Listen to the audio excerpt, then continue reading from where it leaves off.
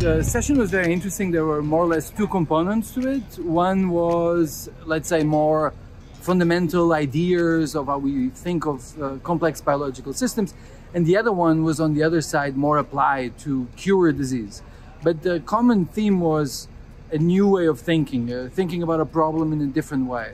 So, for example, the brain changes the composition of our microbiota.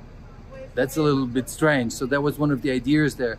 Can you generate drugs that target specific mutations on individuals that suffer from disease from those mutations? One would think not, but apparently you can. So it was very interesting, and it's a privilege to be here supported by Caixa discussing these things.